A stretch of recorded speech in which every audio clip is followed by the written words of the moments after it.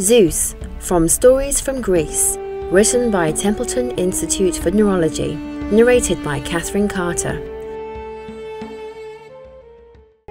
Even though he was a god, Zeus was born into the world much like any other baby.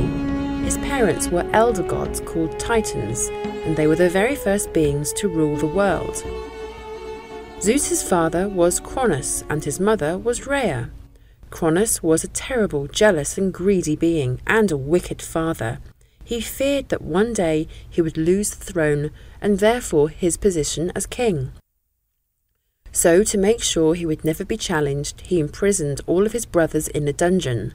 But even worse, every time his wife Rhea gave birth to one of their children, Cronus would swallow the baby. But when Rhea gave birth to her last child, a boy named Zeus, she managed to trick Cronus. Instead of handing over her new baby, she gave her husband a rock wrapped in blankets to swallow. She quickly arranged to send Zeus away to the Greek island of Crete to keep him safe from the treachery of his father. Zeus was raised secretly by a number of enchanted beings. One fed him goat's milk and honey. Small gods called querets made lots of loud noise by dancing and banging drums so that Cronus would not hear the cries of the baby. Another hid him by dangling him on a rope from a tree. You see, dear children, his evil father Cronus ruled over the heavens, the earth and the sea. So when Zeus was suspended between earth, sea and sky, he was invisible to his father. Soon came the day where Zeus was grown up enough to claim the kingdom of the world, and he plotted a battle against his father and the other elder gods, the Titans. But first, Zeus cut open Cronus's stomach to expose all of his brothers and sisters, freeing them into the world. Then Zeus released Cronus's imprisoned brothers from their dungeon. These fierce Titans were called the Gigantes, Hecator, Heres, and Cyclops. To their gratitude, the Cyclops gave Zeus the power of thunder and lightning bolts, the most distinguished power a god can have. Zeus was also born with other powers, such as being able to shape-shift or turn himself or others into anything he wanted. So together Zeus, his brothers and sisters, along with his own father's brothers, joined their forces together and conquered Cronus and the other Titans. The defeated Titans were then cast into a shadowy underworld, known as Tartarus. One of the Titans who fought against Zeus was named Atlas. Zeus punished him by ordering him to hold up the sky for all eternity. By the time the war was over, the world's population had grown to include humans, beasts, and half-gods, who were a mixture of mortals and gods. The time had come for the kingdom of the world to be ruled by Zeus and his brothers and sisters. Unlike his father, Zeus was fair and just. He drew straws with his brothers Poseidon and Hades to see who would become the new king of the gods.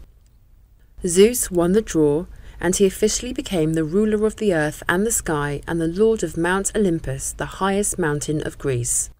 From that day on, each of Zeus's siblings controlled a single part of the world. His brother Poseidon was god of the sea, while his other brother Hades ruled the underworld. His sister Hera became goddess of marriage and childbirth. Another sister, Demeter, became goddess of corn, grain, and the harvest. And the third sister, Hestia, was less a goddess and more a keeper of the hearth, the symbol of the house around which a newborn child is carried before it is received into the family. All were mighty in their own right, and each took great pleasure in carrying out the tasks set to them by their brother, the great Zeus. Ruling the world was enjoyable at first, especially because Zeus didn't really have too much to do. After all, he had invited everything up between his brothers and sisters. Zeus often amused himself by checking on how his siblings were running their kingdoms. He would change himself into an octopus and visit his brother Poseidon under the sea, but Zeus had no fondness for water as he found it cold and murky. Sometimes he would go far beneath the earth to visit his brother Hades, but it was so dark and gloomy in the underworld that Hades would light huge fires, and Zeus found it far too hot for his liking. Zeus would also find great amusement by hurling thunder and lightning bolts from his home on Mount Olympus, which would frighten the humans, beasts, and half-gods down below, and annoy the other gods who felt that Zeus was just showing off. But Zeus was, after the mighty ruler of the universe, and he felt entitled to amuse himself however he saw fit.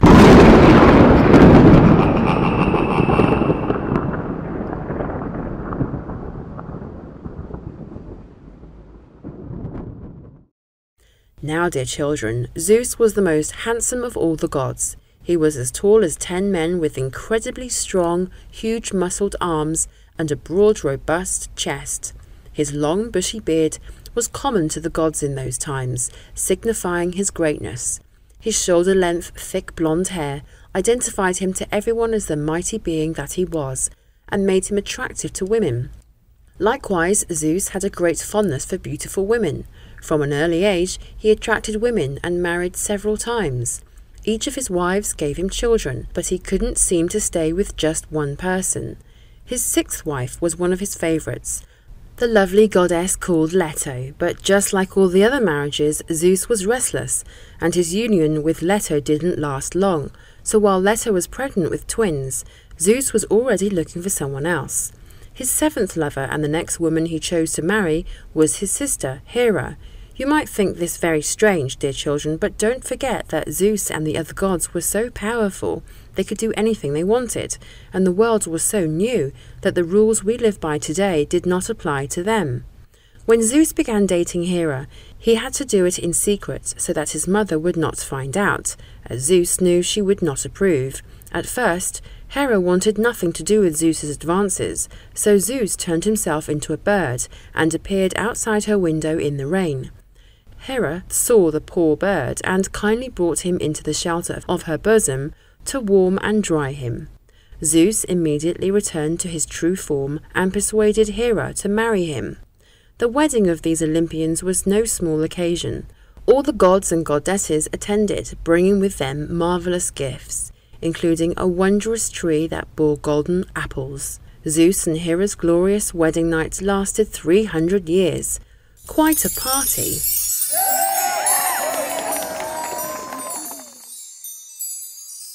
They had 4 children together, but sadly Zeus's marriage to Hera was not happy either. Hera was a very jealous wife and she had a bad temper. She was especially jealous of Leto, Zeus's ex-wife, and had her chased out of the kingdom by a dragon, even while she was pregnant with Zeus's twins. Leto fled to the island of Delos, where she gave birth to her twin boys Apollo and Artemis. Now, I must explain that the children of gods and goddesses are not like ordinary children. They grow much faster, and of course, they are born with extraordinary powers, which increase as they grow.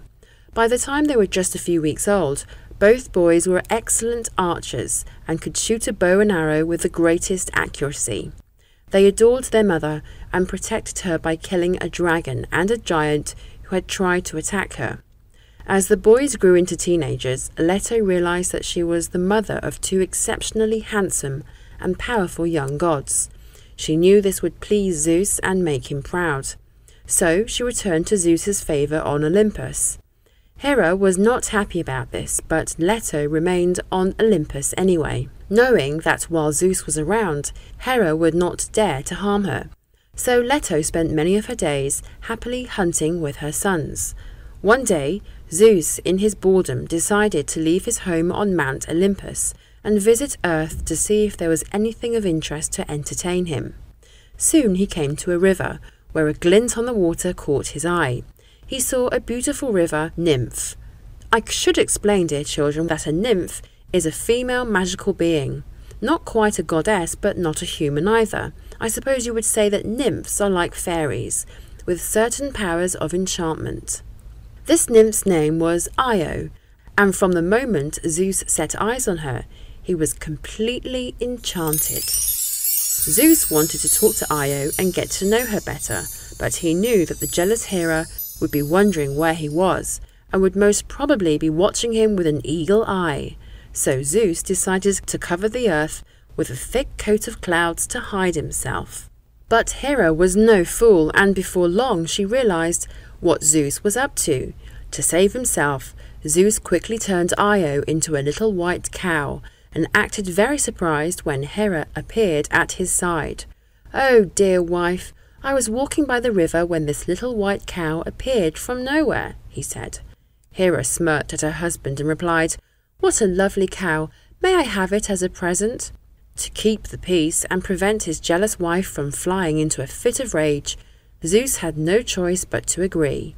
Even though Zeus was a powerful god, Hera seemed to have powers of her own to make Zeus agree to anything she wished. Hera imprisoned Io on a remote island under heavy guard and refused to tell Zeus where. But Zeus outsmarted her by sending his son Apollo to find her. Apollo used his tracking and archery skills to kill the guards watching over Io.